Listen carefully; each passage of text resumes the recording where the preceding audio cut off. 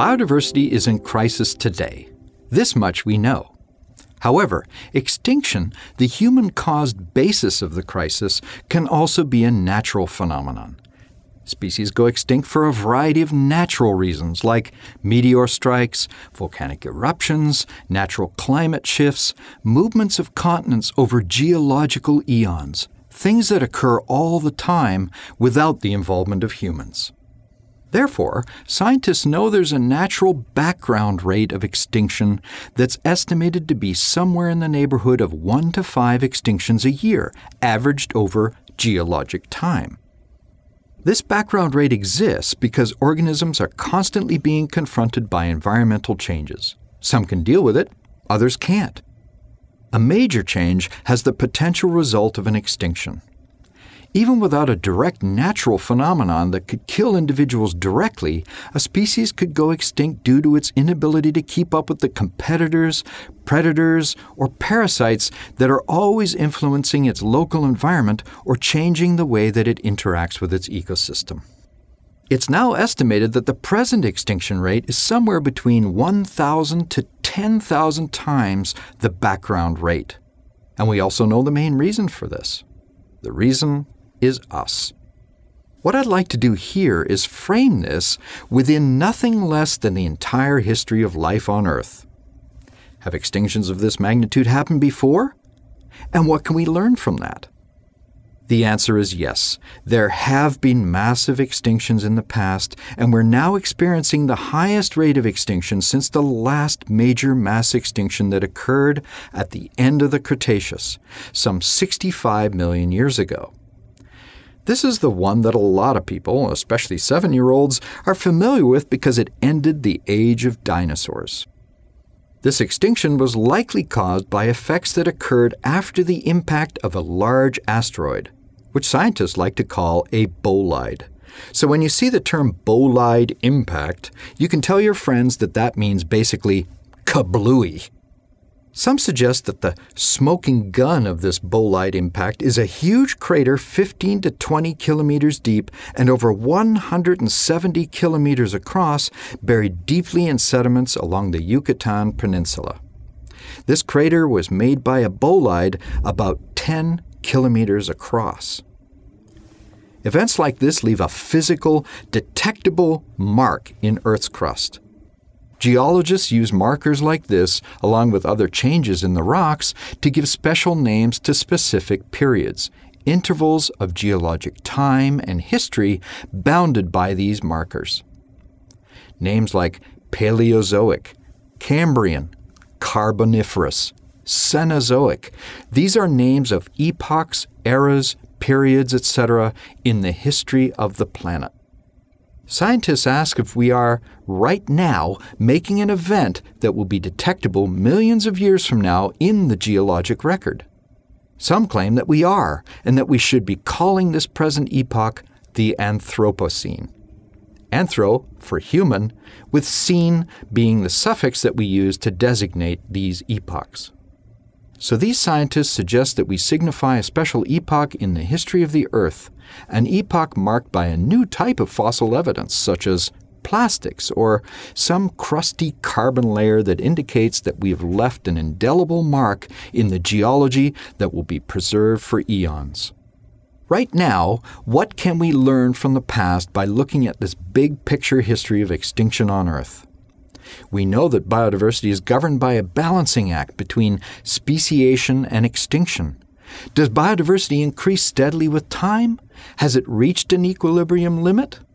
Speciation is caused by one species splitting to give rise to 2 new species, each of those giving rise to 2 more, and so on. You'd expect the number of species to increase over time. However, that multiplication is offset by extinction. If you look at a graph of biodiversity over the history of our planet, you get something that looks like this. You can see that there is indeed an overall trend towards an increase in biodiversity, but you can also mark certain spots on this curve, here, here, here, here, and here, that indicate significant drops in biodiversity. These are known as major mass extinction events, times during which extraordinarily high numbers of species disappeared, times when the extinction rate was well above the background rate. It's worth looking at these because they suggest some interesting and, I think, relevant reasons for why these extinctions happen. So I want to go into these in a little bit of detail. The first one, here, occurs at the Ordovician-Silurian boundary, 440 to 450 million years ago. What on earth can we learn from something that happened so long ago? Well, for one thing, during this time, 60% of marine invertebrate species died out.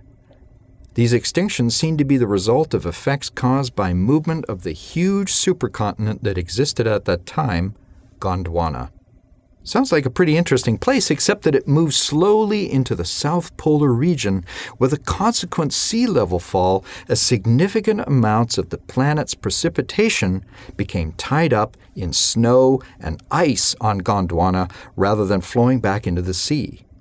And this change disrupted marine ecosystems along the continental shelf, resulting in extinctions. Extinctions recorded as another marker in the fossil record. The second major extinction, here, occurred during the late Devonian period, about 374 million years ago. I'm amazed that scientists can get that precise, but they can. We now know that 50% of all the genera on Earth went extinct at this time. Think about that for a moment.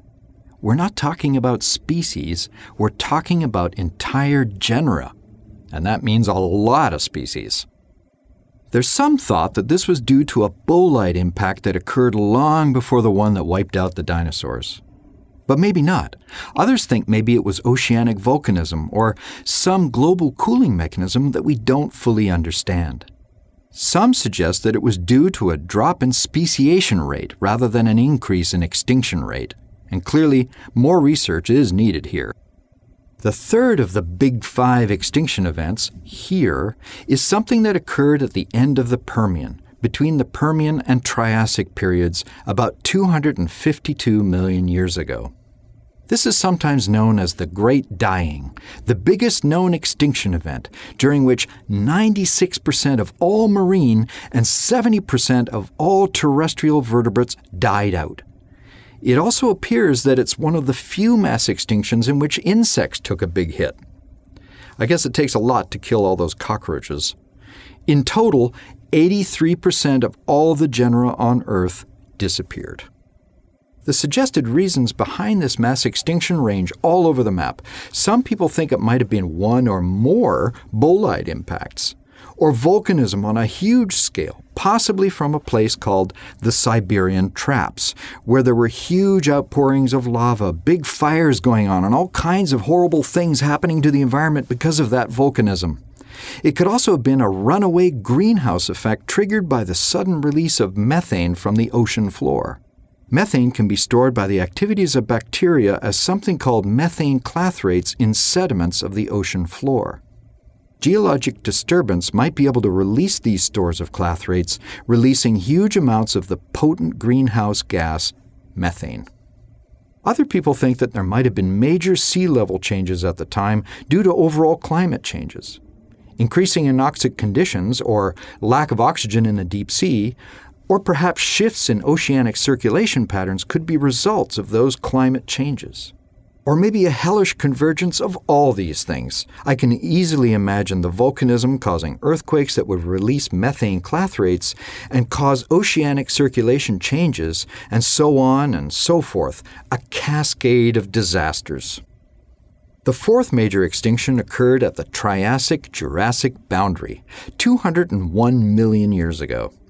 34% of all marine genera died out, along with a whole bunch of terrestrial vertebrate groups, clearing the stage for the rise of the dinosaurs.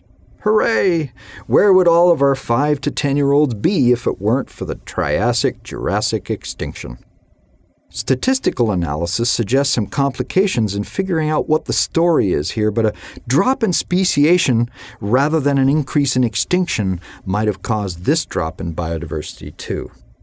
The fifth and possibly most famous of all the Big Five extinctions is the Cretaceous-Paleogene event, 65 to 66 million years ago. And we know the story. A kablooey, a bolide impact, with dinosaurs dying out in the aftermath, along with lots of other groups.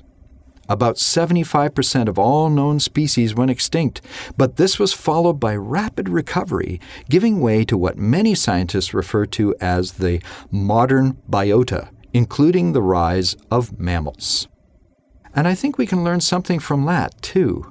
Life is amazingly tenacious. For all the delicacy of an individual or a species, life recovered in impressive ways at least 5 different times.